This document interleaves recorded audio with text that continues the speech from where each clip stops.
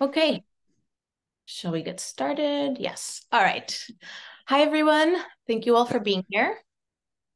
My name is Sara Cosame. I'm a professor of history at the University of California, San Diego, and advisory member of ACERE, and I'll be your moderator for today.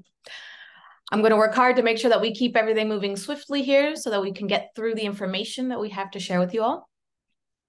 ACERE, which stands for the Alliance for Cuba Engagement and Respect, is a coalition that has the mission to promote progressive policy and respectful relations between Cuba and the United States. Today, we have in store for you an array of speakers and short videos that will address current U.S. policy to Cuba, its problems, and some ideas for change. In 2017, and by executive order, President Trump imposed a series of sanctions on Cuba. As part of his bid for the presidency, President Biden later campaigned on a platform that promised to reverse those sanctions, something that he has not yet followed through with. As Biden nears the end of his first term, his Cuba policy has come under increased scrutiny. International pressures against the U.S. embargo and sanctions on Cuba continues to grow, particularly from key U.S. allies in the region and in Europe. 2 weeks ago, the United Nations General Assembly once again voted, for the 30th year in a row now, to condemn the U.S. embargo. The UN resolution was approved by 187 votes. The only two countries to vote against it were the United States and Israel. In the meantime, amidst an economic and humanitarian crisis, the Cuban government continues to broaden spaces for the private sector and has said that it is open to U.S. measures to support it. Last week, the annual Havana International Fair brought business people and investors from around the world to the island, including numerous Cuban Americans who are still hoping that Biden will lift restrictions and facilitate trade. Today, we're going to hear from Cuban, Cuban American, and U.S. business owners who will give us a sense of the implications of Biden's policies on their ventures. Despite years of mutual hostilities, mass migration from Venezuela to the United States, in part due to U.S. sanctions imposed on Venezuela, have recently motivated Biden to lift sanctions there. If 23% of migrants presenting at U.S. ports of entry this past September were Venezuelan, another 19% were Cuban.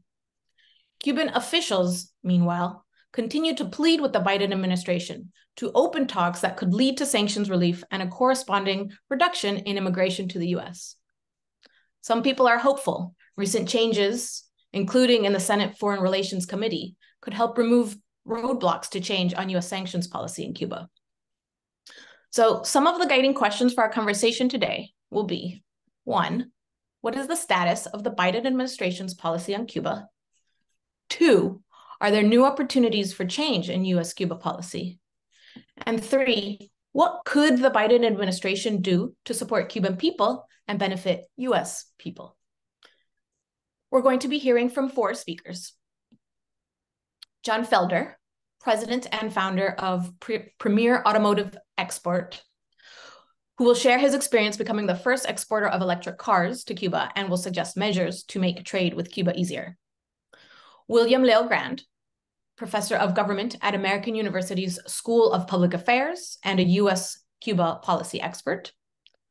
Dalia Gonzalez, assistant professor at Havana University's Center for Hemispheric and United States Studies, also a U.S.-Cuba relations expert.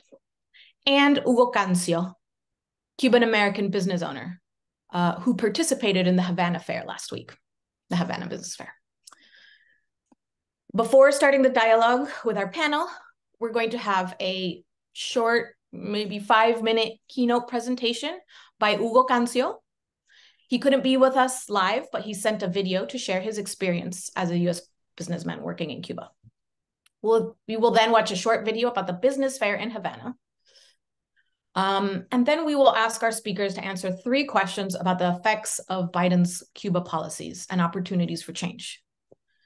Finally, once we're done with that, we'll have a 15-minute Q&A, and we'll provide some links with actionable items and close the briefing up. Word on the Q&A before we get started. Questions need to be sent through the Q&A button on the Zoom screen, should be right down below. Just click in and type the question. Okay, so let's get to it. Hugo Cancio is a Cuban American business owner. He is president and CEO of Fuego Enterprises, on Cuba travel, and the Cancio Foundation. He has over 27 years of experience as lead expert and lecturer on Cuba and the U.S.-Cuba relationship. He couldn't join us on Zoom, so we're going to watch this video. Take it away. Sadly, the Biden administration has done nothing yet that indicates that it's going to support the Cuban people, especially the emerging private sector in Cuba. There's been a lot of buzz. There's been a lot of conversation with members of the Cuban American community. I've been part of those conversations at the State Department level. But it's been something that they've been having this conversation, but nothing has materialized so far. But one of the things that Biden administration could do, aside from helping the private sector, is what I've always told the administration, any administration in Washington, to uncuff our hands. Meaning, take off the cuffs from us Cuban Americans that want to be part of the economic and political transformation of our native country. At the end of the day, we're born and raised here, and who is any government to tell me what should I do or not do in the country where I was born and raised. I mean, I follow the rules of law. I follow the unjust regulations that do not allow me to invest in my country because I'm an American and I'm a law-abiding citizen, but it's an unjust measure. So the same policies that they have when it comes to travel, to where American citizens born and raised in the United States, if they want to travel to Cuba, they need to have be part of one of those categories of travel. But Cuban Americans, we could travel freely because this is our country of origin. They should apply the same logic, right? So, okay, there's an embargo. Americans are not supposed to invest in Cuba, but if you were born and raised in Cuba and you still have emotional family links to your country of origin, you should be allowed to invest.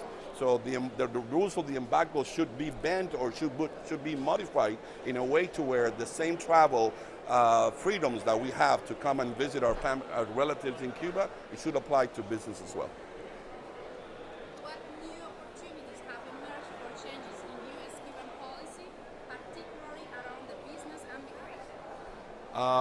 Again, there hasn't been anything.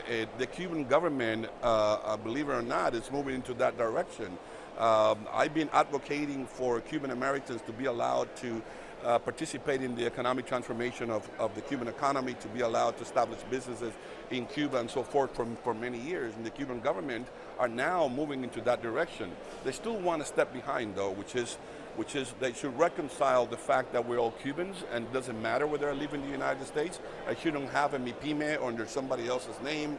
I mean, Cuban Americans or Cubans living abroad should be able to come here and establish their own MIPYMEs.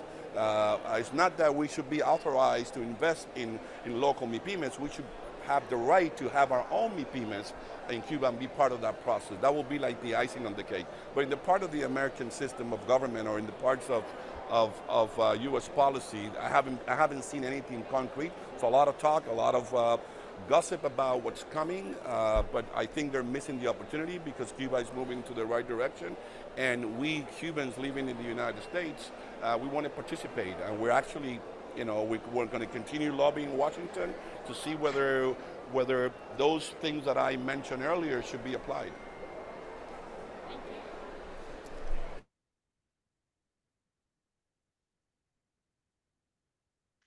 Okay, so now we'll follow with a short video on the International Fair that took place in Havana last week.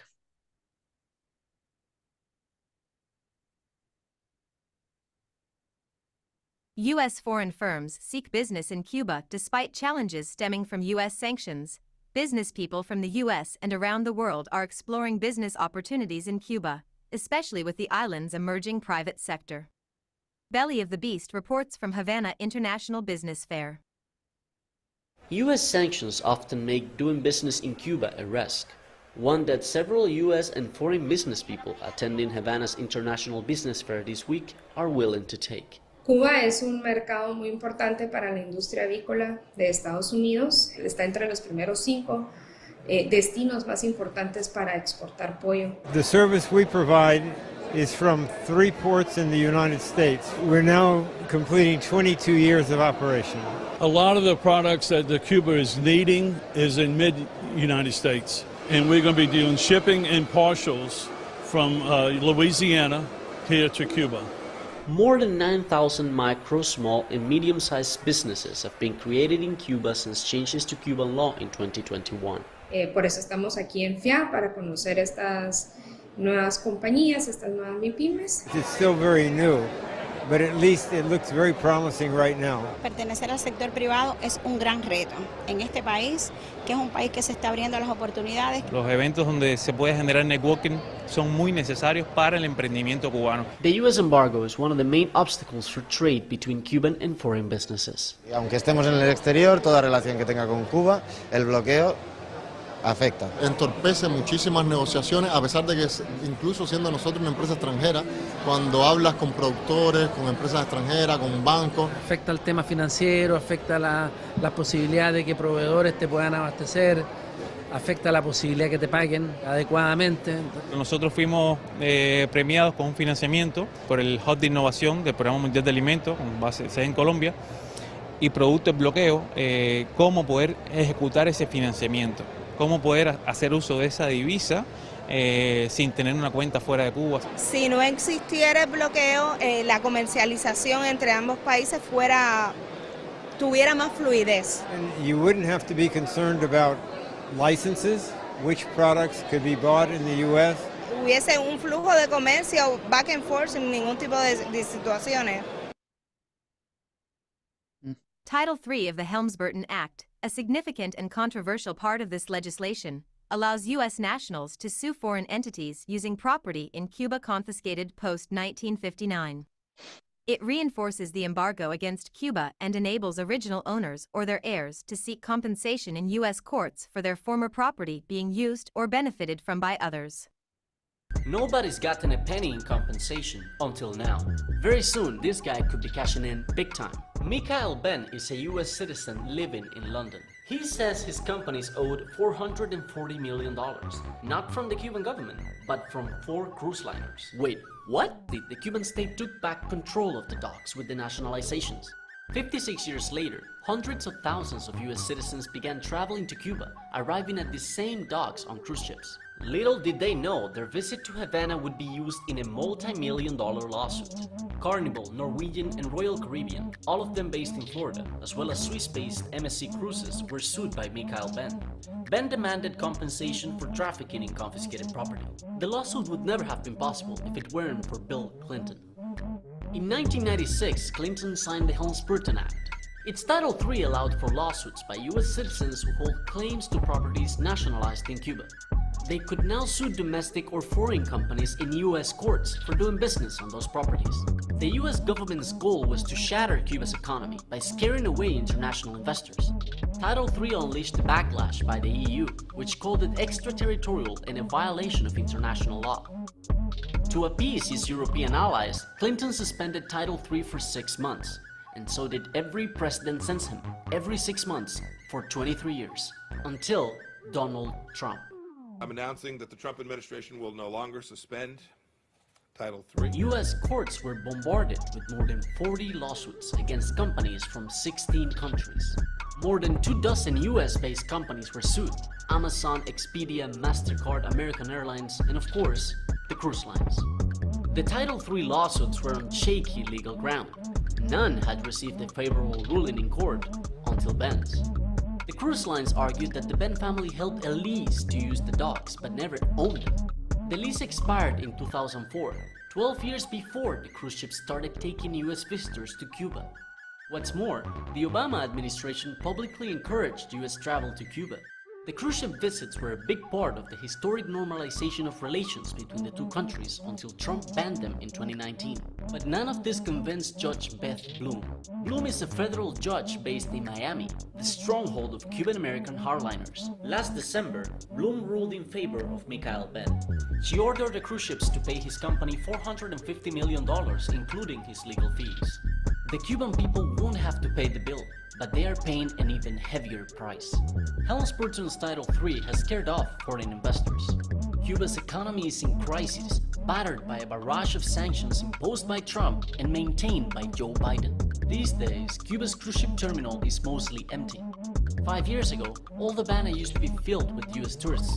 Now, it's hard to find one. The prospects of US visitors returning to Cuba on cruise ships are dim. Title III could be suspended again with one man's signature, but Joe Biden has given no indication it will be his.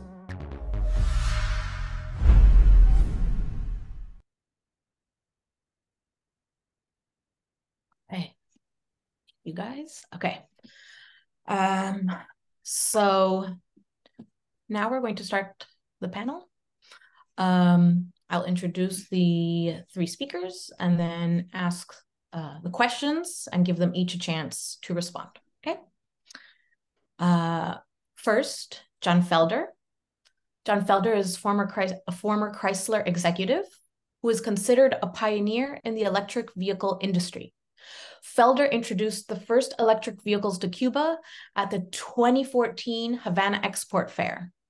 In November of 2022, under the Biden-Harris administration, Premier Automotive Export received the first U.S. export license to sell electric vehicles to Cuban nationals. A new documentary called Driving Toward Change, and which you can access at www.drivingtowardschange.com, follows Felder's 15-year journey to obtain this license. William Leogrand is professor of government at American University in Washington, D.C., and former dean of AU's School of Public Affairs. He specializes on U.S. policy toward Latin America with a special focus on Cuba and Central America, and has been a frequent advisor to government agencies, including the Democratic Policy Committee of the U.S. Senate and the Democratic Caucus Task Force on Central America of the U.S. House of Representatives. He has been a fellow of several private organizations, such as the Council on Foreign Relations and WOLA, the Washington Office on Latin America. Leogrand has written 5 books. Most recently, he is co-author of Back Channel to Cuba, The Hidden History of Negotiations Between Washington and Havana. He writes frequently for international and national journals, magazines, and newspapers. His latest piece is titled Taking Page from Regime Change Playbook. It's back to confrontation with Cuba in responsible statecraft.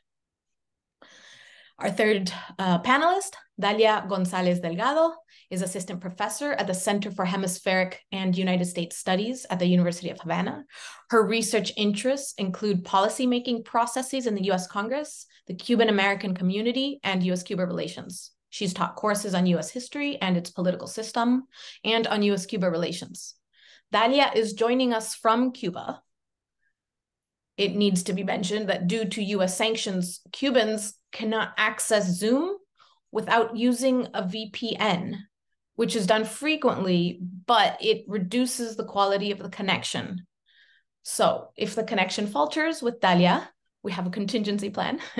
Let's just hope that it works out and that we can hear her well. Okay, so let's get into our questions now. Bill, John, and Dalia, you each have 5 minutes to respond to the first question. What is the status of the Biden administration's Cuba policy? What changes to Trump's Cuba policy has the Biden administration made? And are there any new developments in terms of measures towards the Cuban private sector? John, would you like to go first?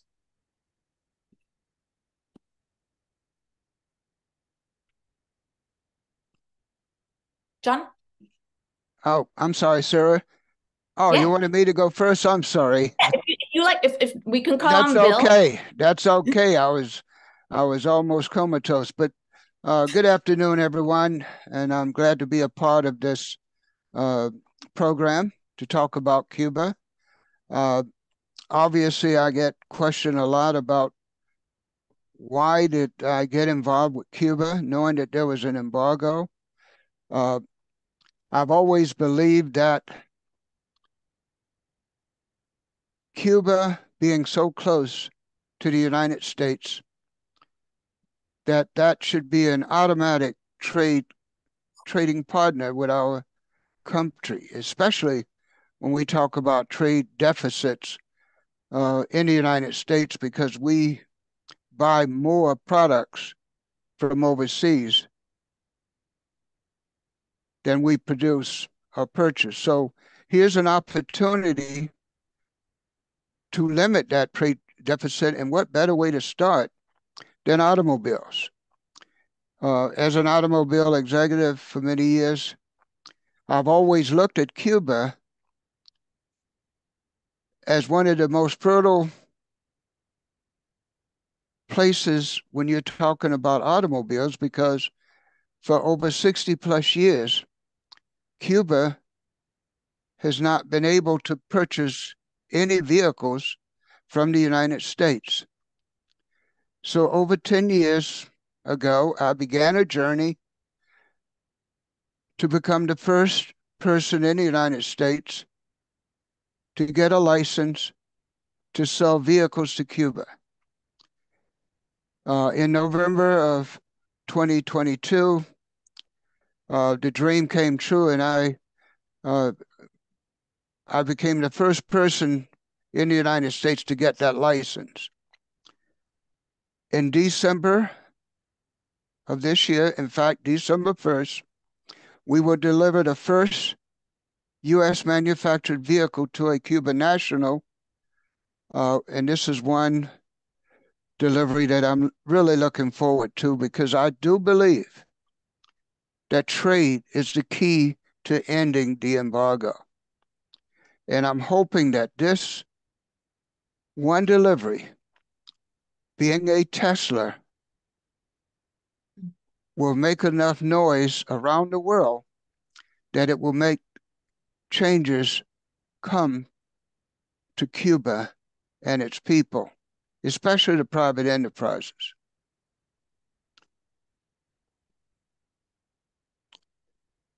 Okay. Thank you. William?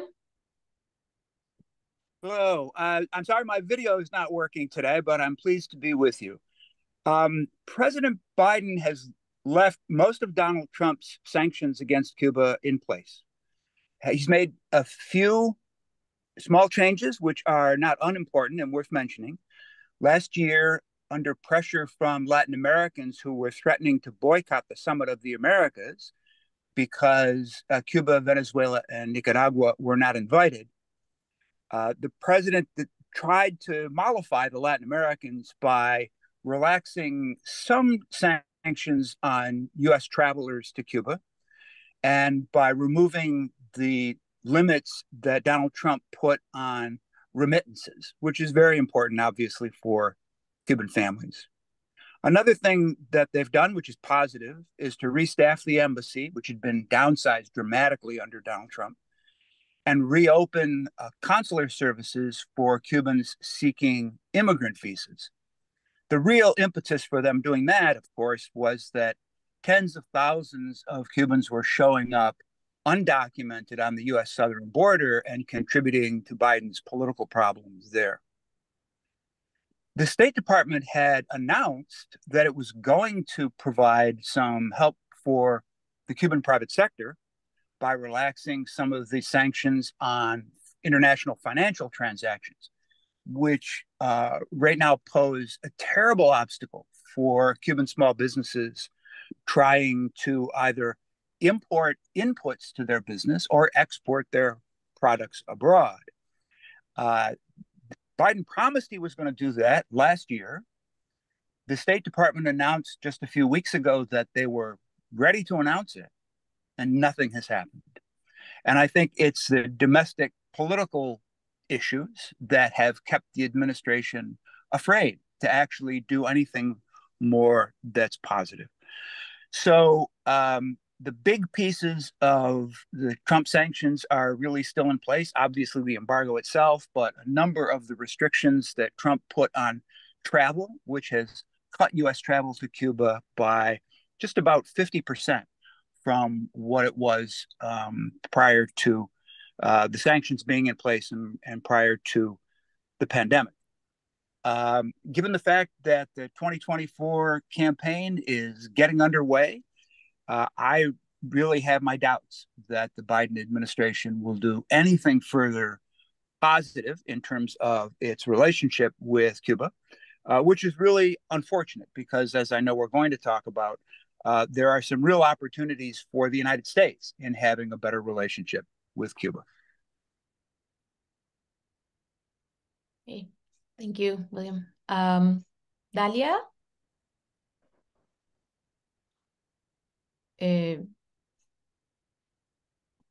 Dalia, ¿nos escuchás? Okay, I think we're going to listen to a video of her. Okay. Biden policy to Cuba is best described as continuing the sanctions and policies of Donald Trump. I do not share the general idea often repeated that Biden has done nothing regarding Cuba and that he has only maintained a policy that he inherited from Trump, as in a kind of inertia. First, because by doing nothing, he's doing something, actually. What we have today is Biden's policy towards Cuba and not just the maintenance of something that already existed. Secondly, because today, in 2023, we are in a worse scenario that we had in 2020 when Biden won elections. Another widely repeated idea is a question that we are asked a lot here. And that is why Biden, who was Obama's vice president, did not return to that approach. It is very clear, at least for me, that Biden is not Obama as a politician. But above all, the context is different.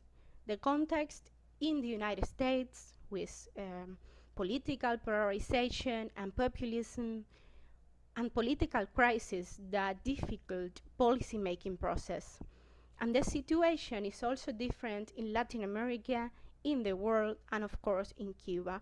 And it is also different how they are reading current changes in Cuba, in Cuban economy, for example. And that's important because in politics, perceptions are key. The other idea that I think is relevant is that sanctions have been evolving. The blockade is not something that remains the same over time. Blockade today is very different from what it was 20 years ago or 10 years ago. So it is part of the nature of blockade that it has been changing over time. There are many examples of what the policy of sanctions or unilateral coercive measures has been in recent years. Biden maintained Cuba in the list of states sponsors of terrorism. There is absolutely no reason for Cuba to be on that list. That list shouldn't even exist, by the way. And the impacts of being there affects nearly every global financial institution. The UN General Assembly voted this month again by a large number against the blockade. And of course, blockade is a clear violation of international laws, and it is a violation of Cuban human rights, but also it's a violation for citizens of the world. I will give you one example. The United States not only prohibits American citizens to do tourism in Cuba, but in addition, European citizens are also affected. Tourists from Europe are threatened by the United States. If they travel to Cuba, they would have problems. If they try to travel to the U.S., they will lose the waiver that they have, and they would have to request for a visa. Of course, that affects tourism in Cuba, which is one of our major sources of income, but also is an extraterritorial violation of liberty for people around the world. On the other hand, Biden has been very slowly reestablishing consular services, but incompletely, with no reason not to reestablish it when investigations found no evidence whatsoever of anything in the case of the famous incidents of 2016.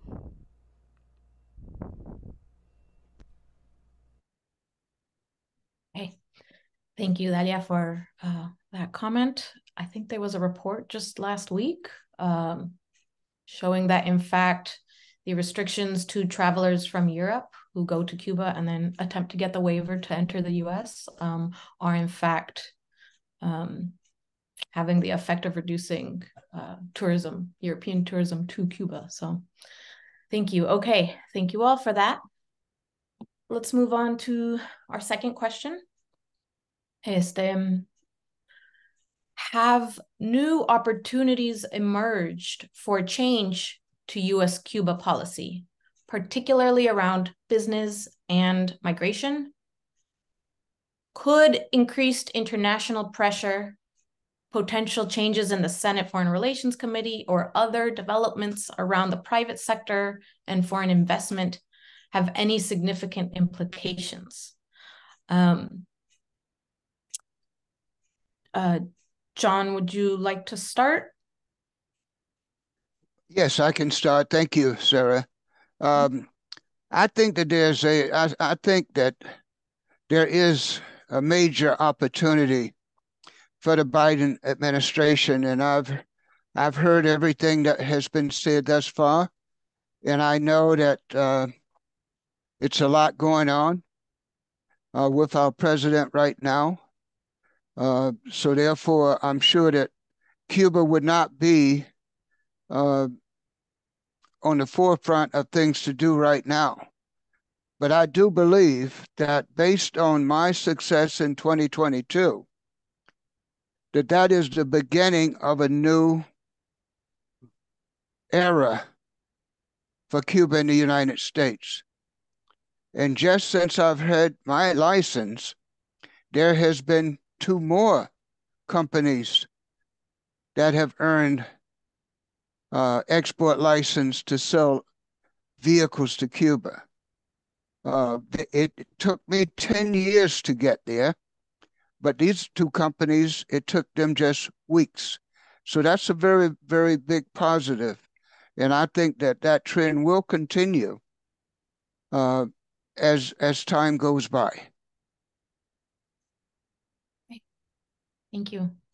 Bill, should we follow with you? Sure. I will follow right on what John said. I think that there is enormous economic opportunity in Cuba, even in the short run, but especially in the long run. We're just 90 miles apart. We're natural trade partners, as John said at the outset. U.S. businesses are eager to enter the Cuban market. We saw that when President Obama had his opening to Cuba, and U.S. business people streamed down there literally by the hundreds. So many the Cubans had a hard time actually hosting all of them. And we're right now passing up that opportunity and leaving the door open for our competitors, both from friendly countries and from unfriendly countries, to get in there and be the first movers and get a foothold on the island. And I think from an economic point of view, it's a terrible missed opportunity and really sad. You know, in the 21st century, there are an awful lot of international issues that really span international borders. They're not confined to one country or another. And with Cuba being a near neighbor, it's essential that we talk with the Cubans, deal with the Cubans, negotiate with the Cubans to cooperate on issues of mutual interest, whether it's to stop narcotics trafficking or to protect the environment or to control the spread of international pandemics, whatever it happens to be. President Obama understood that, and he signed 22 bilateral agreements with Cuba on issues of mutual interest in the last 2 years that he was in office. Donald Trump made no headway at all on any of those issues and cut off those dialogues. The Biden administration has resumed some of them, particularly around migration, because obviously that's an issue of real importance to the administration, and around law enforcement. And I think that's because cooperation on Counter-narcotics goes all the way back to the 1990s, and the Coast Guard will tell you that Cuba is our most important and cooperative partner in the Caribbean to counter narcotics trafficking. The other advantage or opportunity that the United States has, I guess I would frame it in terms of the interests of the United States that are not being served by the current policy, is the right of U.S. citizens and residents to travel freely to Cuba. Their right to enjoy the cultural exchanges that could be had between Cuba and the United States. And we're not at a level in either travel or cultural exchange that we could be and that we should be. And it's because of the ongoing sanctions and general atmosphere of animosity, I guess, between the U.S. government and the Cuban government. I can tell you personally, it is not a matter of animosity between the American and Cuban people, who have always gotten along especially well. And hopefully, people in the United States will take the lead and build a kind of a foundation, if you will, for a better relationship and pull the government along behind us. Okay, and now let's hear Dalia's response, which will be in a video as well. Yeah.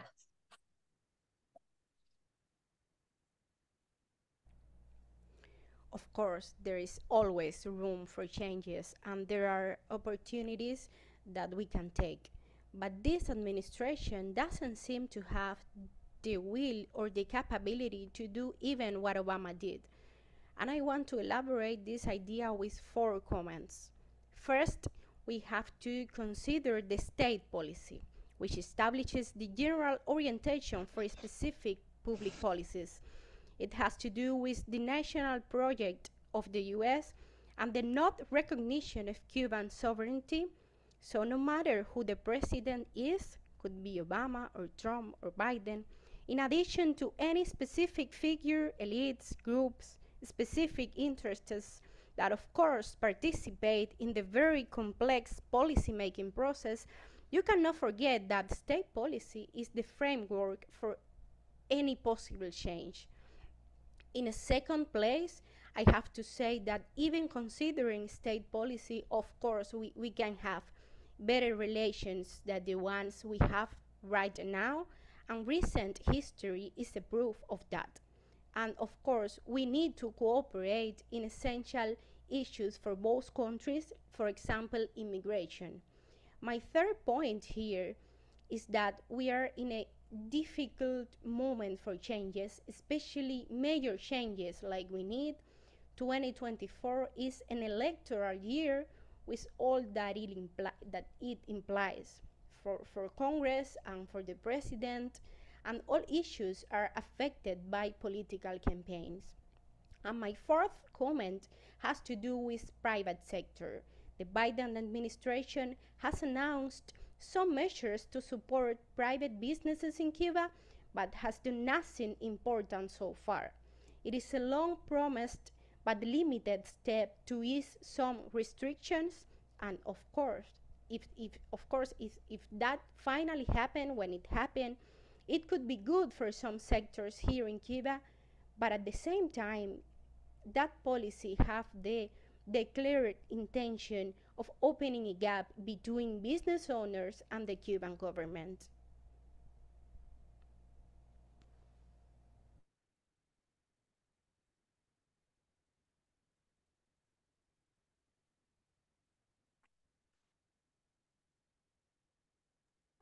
I'm muted. Sorry. So there was some noise outside, so I muted myself. Okay, let me start over. So thank you for your responses, and we're going to get on to the third question, but I just want to remind people that after the next question, we're going to be open for a Q&A session. So in order to ask a question, and now's the time to do it, you should look down at the screen, at the Zoom screen, and click on the Q&A button and submit your question through there. Okay, so our third question. What could the Biden administration do to support people, both in Cuba and the U.S.? What could it do to improve, like John, particularly in relation to the Cuban private sector and the type of work that you do? What are some concrete things that the Biden administration could do? And the same for Bill and Dalia for the sectors that you sort of work most closely with. John? Well, one of the things that the Biden administration could do is to have a link between the banks. Right now, the private sector, and there's more than 5,000 and growing, if they could get some help with financing, that could change everything within Cuba. And those private companies are providing better incomes for the Cuban people. And that is a win-win. So I think the only thing missing is being able to have financing so that they can buy and trade and do business. So I'm hopeful that that change will come very soon so that the banks can be linked. And I know that what's keeping that from happening is because Cuba currently is on the terrorist watch list, and let's hope that they get removed from that. And I think we're going to see major changes once that happens. I'm very optimistic.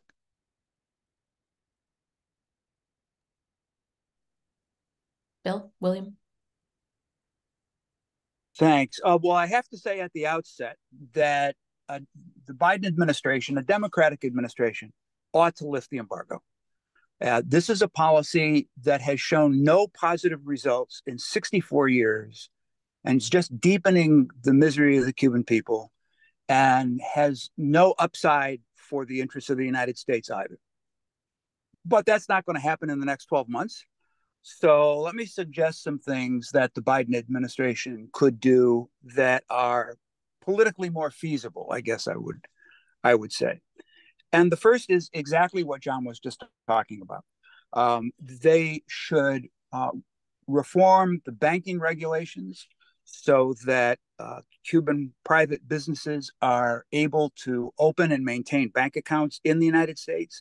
There should be two-way banking relationships between U.S. and Cuban banks so that you just make it much, much easier for anyone in Cuba to engage in business transactions.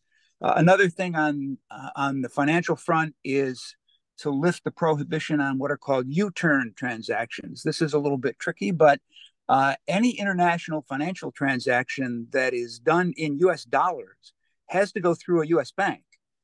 And that means that if you're in Cuba and you're a private business person and you want to buy, say, a container's worth of frozen chicken, and you want to use U.S. dollars, you're going to have a hard time finding an international bank that is willing to take on that transaction because it would conceivably violate the U.S. embargo to engage in a transaction denominated in U.S. dollars. So this is the kind of extraterritorial reach of the embargo that impacts not only Cubans, but people around the world. A second thing to be done, it's already been mentioned, is to take Cuba off the State Department's list of state sponsors of international terrorism. It is only on the list for political reasons. Cuba is doing nothing to sponsor international terrorism, and the last State Department report on terrorism doesn't provide any significant, sensible rationale for why Cuba is on the list. The list really impedes Cuba's ability to engage, again, in international financial transactions because international banks have to engage in what's called enhanced due diligence if they are doing business with a client suspected of engaging in terrorism, which Cuba automatically is seen that way because they're on the list. And most banks just don't want to do it. It's not worth it to them. And so when Cuba was put on the list by the Trump administration just days before the end of the administration, several dozen international banks immediately notified Cuba that they would no longer do business with it. A third thing that could be done, and again, this has been mentioned earlier, is to reinstate the waiver of Title III of the Helms-Burton legislation to put an end to the filing of any new lawsuits whereby Cuban Americans who were not even U.S. citizens at the time can sue anyone who engages with any kind of transaction with Cuba that engages in or makes use of property that they previously owned and was nationalized after the revolution. This is another extraterritorial extension of the embargo, whereby a European bank or European business that wants to do business in Cuba, if they happen to, say, open an office in an office building that used to be owned by a Cuban American who's now a naturalized citizen, they can be sued in U.S. courts for that. It's an incredible irritation in our bilateral relationship with the Europeans, who think it's outrageous that we do this sort of thing. And they actually, some of them have passed laws to try to counter and block this. But the design of this, and the people who wrote it admitted it, is to raise the political risk of any foreign company doing business in Cuba in the hopes that they can prevent private investment from going into the island and thereby stifle Cuba's economic development. And a final thing that could be done is to lift the existing prohibition on U.S. travelers staying in any hotel that has any proportion of Cuban government ownership. What that means, of course, is that a U.S. traveler can't stay in almost all of the major hotels in Cuba. Now, for an individual traveler, that's not a huge problem. You can stay in a small boutique private hotel, or you can stay in, you can rent a room from somebody in a B&B. But for large travel providers like, National Geographic or, that take 30 or 40 people down to Cuba on a trip at one time, they need access to the major hotels or they can't do business. And the prohibition on staying in hotels is one of the reasons that U.S. travel to Cuba is down so dramatically from what it was under Obama. So those are things that could be done.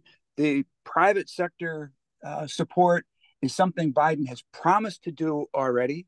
Taking Cuba off the terrorism list is a perfectly reasonable thing. And by the way, the administration is under a lot of pressure from Latin America to actually do that. And so we could enhance our relationship with Latin American countries by doing that.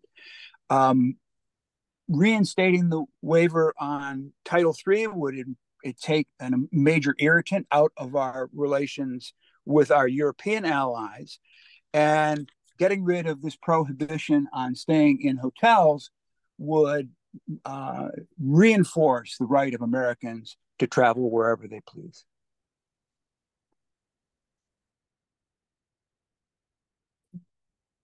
Thank you. Now we'll hear from Dalia.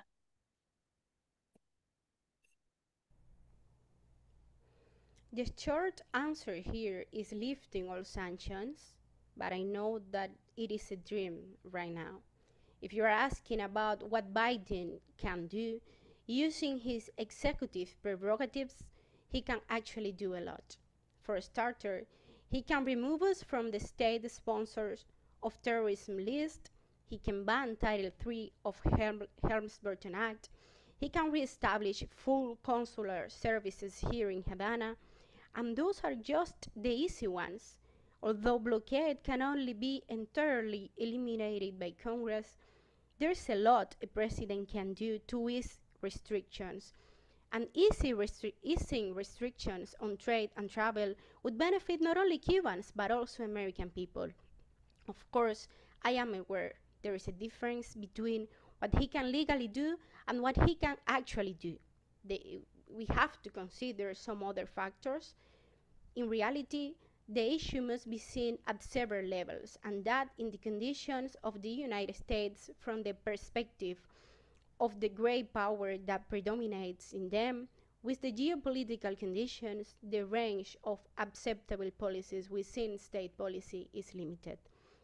U.S. policy towards Cuba generates poverty, contributes to the growth of inequality, harms social cohesion, stimulates emigration, increases potential of social conflict.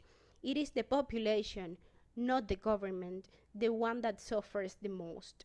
And the worst part it is that it is by design. I mean, the aim of U.S. policy has been to make life as difficult as possible for people in the island, with the ambition that it could lead to the overthrow of the government. And it doesn't stop there. The ultimate goal is not only to overthrow Cuban government, but to control the island, because the essence of this conflict is the not recognition of Cuban sovereignty. Even Obama said it, that the blockade had not achieved its purposes, and therefore it was necessary to change the methods, but to achieve the same goal.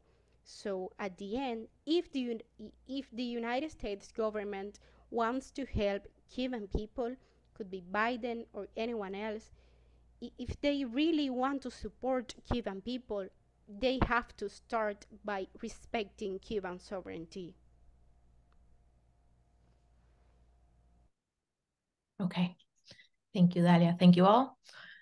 All right. So we've got a long list of questions. We're going to try to get through as many as we can. First, you should all see, so we want to point everyone to a list of things that can be done to try to improve relations with Cuba and ease the multiple crises on the island. You should see in your chat box a list of links and things that, more information or things that can be done. So, okay, let me go through a couple of the questions here. Why don't we start with this one? Can one of the speakers explain to us what electoral political fallout that Biden, or whoever the Democratic Party's nominee will be, would suffer? Florida seems very unlikely to vote Democratic, for example, and the majority of U.S. citizens think that the U.S. and Cuba should have normalized relations. So perhaps Professor Leo Grand, you could answer this one. I can repeat it if you need. No need. It's a good question. I don't think it has an easy answer. It does seem, particularly after the 2022 midterm elections, when the Republicans just really swamped the Democrats, it does seem unlikely that Biden or any Democratic nominee is going to have a real shot in taking Florida. And yet they focus on Florida anyway. And I think there's a couple of reasons. One is that at 29 electoral votes, Florida is the fourth largest state in the Electoral College, and the only one of the first four that is really in contention, because the others are Texas, California, and New York. It's also a state that Republicans have to win in order to put together an Electoral College majority. And so Democrats don't want to just throw in the towel on Florida, because if they can actually win Florida, they can win the national election. And a final reason is that even if a Democrat isn't likely to win Florida, putting effort in there is going to force Republicans, because it's a must-win state for Republicans, to put time and money into Florida instead of putting that time and money into the swing states that are critical for Democrats: Michigan, Wisconsin, and Pennsylvania. So I think that's the logic. I think that's been the logic of Democratic presidential campaigns in Florida ever since Bill Clinton in 1992. And it's a difficult logic to break, especially because Democrats have seared into their memory throughout the year 2000, when Florida was decided by 537 votes, and Al Gore lost the Cuban American community by enormous margins because the Clinton administration sent 5-year-old Elian Gonzalez back to his father in Cuba. Okay, thank you. If anyone else wants to answer that question, if not, I'll keep going. John and Dalia. Okay.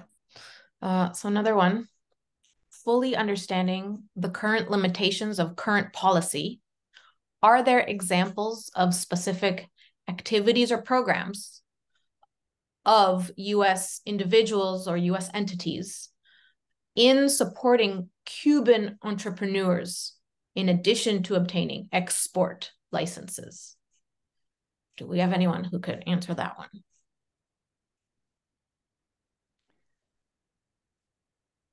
I can talk a little bit about it, but John may know more about this than I do.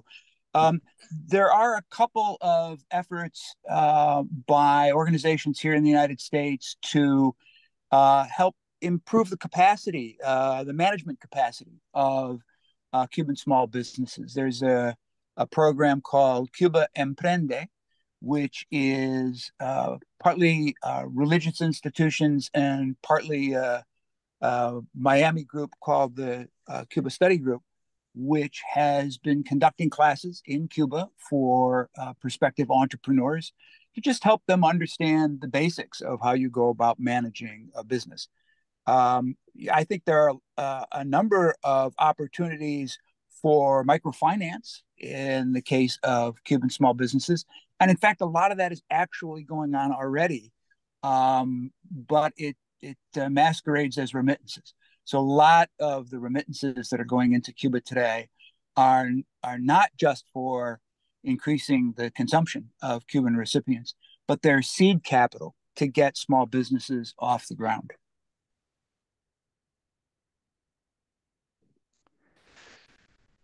I'd like to make one more comment following up on William. One area that I found very interesting, I have a good friend named Dwayne Wickham, who was a journalist for USA Today. And he travels to Cuba quite frequently, even now.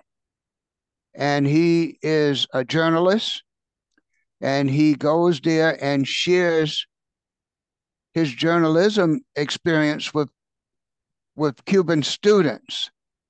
I have always been fascinated by that work because I think that the more positive things we can do between our countries, the better it's going to be for everybody.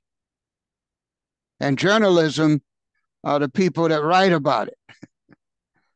So that's very important. Okay, thank you. And I think we might have lost Dalia. Her connection may be faltering right now. So, okay, another question, Bill, this one might also go for you or John, either one of you, but this is good because it's asking about what space there is in Congress to sort of try to enact any change. So the question is, what can members of Congress do if they are not on the Foreign Relations Committee? Sure. So, well, Democratic members of Congress, of course, can let the White House know that they want the president to keep the campaign promise that he made to return to Obama's policy. And in fact, a number of Democrats who have been who were very supportive of Obama's opening, people like Jim McGovern in Massachusetts, have in fact done that. And there have been a number of open letters sent to the president by Democratic members of Congress urging him to actually move ahead and relax sanctions as he promised to do. They can introduce legislation, although I will tell you honestly that with a Republican majority in the House of Representatives, there's no positive legislation on Cuba that's going to get through this Congress. But it is important that Democrats, especially in the Senate, where Democrats have control, to try to introduce some positive legislation there, whether it's about lifting prohibitions on travel or lifting some of the prohibitions on financing agricultural exports to Cuba, so that if Republicans in the House pass more restrictive legislation, when the House and Senate get together, the Democrats have some cards to play in terms of getting rid of some of those negative provisions.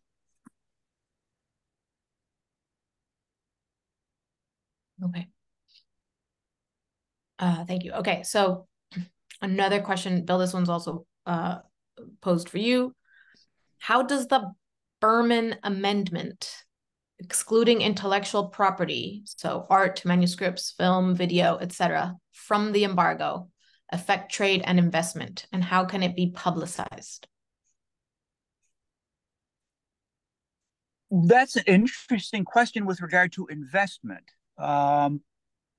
I don't believe that the Berman Amendment, which exempts essentially art and literature and intellectual property more broadly from the restrictions of the embargo, I don't believe that that also exempts investment. In fact, I know that it's not possible to invest in, say, an artistic studio or a workshop in Cuba by a U.S. investor. The Berman Amendment has been interpreted as only involving sort of the buying and selling of art and literature and so on and so forth. In fact, there was an effort during the Trump administration to even try to block the sale of Cuban art in the United States on the grounds that it had become a business, that gallery owners were going down to Cuba, purchasing Cuban art for resale in the United States.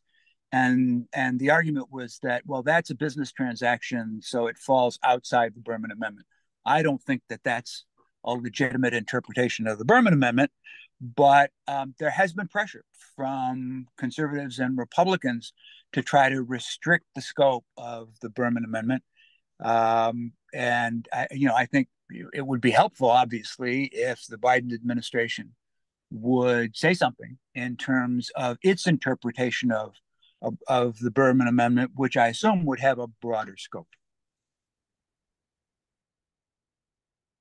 Okay, thank you.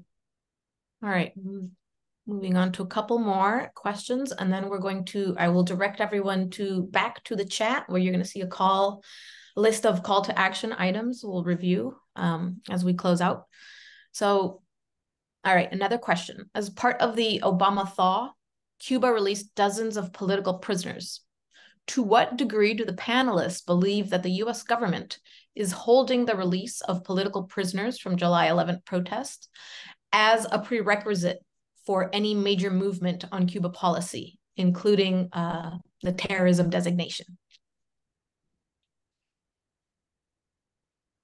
I would take a shot at that. I don't believe that the release of political prisoners is in the mix. That's my personal feelings. And I would just leave it at that. One of the things that I've tried to do in my relationship with the Cuban government and the American government is I've tried to limit my exposure to politics, because to get the license that I have, obviously I had to appeal to the U.S. government and the Cuban government. They both had to say yes. So I try to stay out of politics. Okay. So William, I'm going to leave that one to you. Thanks, John. Well, the Biden administration has, of course, been extremely critical of the arrests that were made on July 11, 2021. And I think it has been an obstacle to a better relationship, partly because the administration is truly and legitimately concerned about human rights issues, but also partly political, because to do anything positive now on Cuba, opens them to being accused of having abandoned these people who are in prison. I know have been discussions between the two governments in which, the Cubans have been told, Cuban government officials have been told that the prisoners from July 11 are an obstacle to improving the relationship. On the other side, the Cuban government has said that they're willing to even talk with the United States about that issue, but not in isolation from the issues that are important to Cuba. And so far as I know, that is not a set of discussions that have been begun. So I think it is a problem. Personally, I think that it would be sensible for the Cubans to show some amnesty for people who were arrested on July 11 for nonviolent offenses. There was a significant amount of violence and looting on July 11, and I think people arrested for that would be arrested for that in any country. But for people who were arrested for disorderly conduct and that sort of thing because they were marching in protest, those people should be shown clemency.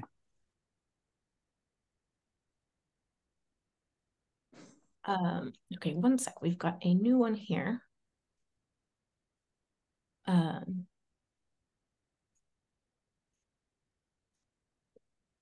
Okay, this is a long one. Let me read it out loud. One significant, relatively easy step in improving relations between countries is for the Biden administration to make it a priority to staff the consulate to permit the resumption of visa processing for non-immigrant visas. What we suffer for nearly all of the artist visas, including delays for administrative processing, security clearances of the State Department, is so unnecessary. Exceptions are occasionally permitted by the consulate, but it's so unpredictable or arbitrary. The question is not a direct one. It's more like, any thoughts on this? Cultural exchanges enhance our communication for better times. Your thoughts. So is there a way to improve? Is there anything that we can do from Congress to improve the consular relations between the two countries? So I don't think this is something that Congress can be helpful on, other than just sort of letting the administration know that they're concerned about it. It really is a matter of staffing of the consular section at the embassy. The part of the problem is just that they're swamped. During the Trump administration, virtually no Cuban got a visa to come to the United States. Immigrant visas fell from around 30,000 a year under Obama down to 2,000 a year under Trump. And the result is that there's a huge backlog of people who would normally have been processed for immigrant visas during the 4 years of the Trump administration, who are now lined up to be processed during the Biden administration. And also there's the fact that there's a terrible economic crisis in Cuba right now, which is prompting even more people than normal to want to migrate. And right now, the embassy, as the questioner noted, is focused primarily on processing immigrant visas, not non-immigrant visas, except on a very exceptional basis. And it does make cultural exchanges much harder to do because, as the questioner said, it's unpredictable. It takes a long time for a Cuban to get a non-immigrant visa, and it's really a terrible constraint. The only thing that can be done really is to, allocate more consular officers to work down there, and maybe some to work remotely from the United States to try to, just ease the volume of people that are applying. Okay. Thank you all. I'm going to direct everyone to the chat momentarily before we sign off. If you look, you'll see ACERE is posting several messages. There's one about John Felder's story of Premier Automotive Export. There's another one with background information, articles, recent articles, giving more information. There's Professor Leo Grand's article from Responsible Statecraft and others. And then we have the call to action. So I want to just take a second to sort of read some of these out so that everyone has a chance to see them. They will disappear from the Zoom as soon as the Zoom is over, but there are ways that we will get this list to you all. So, all right, so the first one, contact the White House and the State Department to demand the following actions by the executive. 1, take Cuba off of the state sponsors of terrorism list. There's information about its impact. Also, number 2, waive Title III of the Helms-Burton Act. It paralyzes foreign investment needed by the Cuban private sector. Number 3, finally implement measures in support of the Cuban private sector. We were waiting for these a few weeks ago and they never came. So another one, follow the lead of Senators Wyden and Congressman McGovern and have your member of Congress send a letter, issue a statement, or make a public declaration asking President Biden to act on the 4 things mentioned above and roll back the rest of the 243 restrictions placed on Cuba by President Trump. Another thing, reach out to Senators Cardin and Van Hollen to let them know that your bosses are interested in supporting their commitment to a more rational, humane, and effective policy towards Cuba. And the last 2, support bipartisan legislation. Senators Klobuchar, Moore, Marshall, Warren, and Murphy have a resolution to lift the trade embargo on Cuba. And the last one, you can reach out to us at ACERE at allianceforcuba@acere.org. If your bosses in Congress would like to join a congressional trip or are interested in a one-on-one conversation on U.S.-Cuba legislative history and ways to engage the subject. There are additional resources at the website, acere.org/resources. Again, ACERE is ACERE.org. I think that sort of sums it up. Thank you all very much for being here. And we hope that we can make some forward movement on these issues. Thank you. Thank you. Thanks, everyone. Thank you.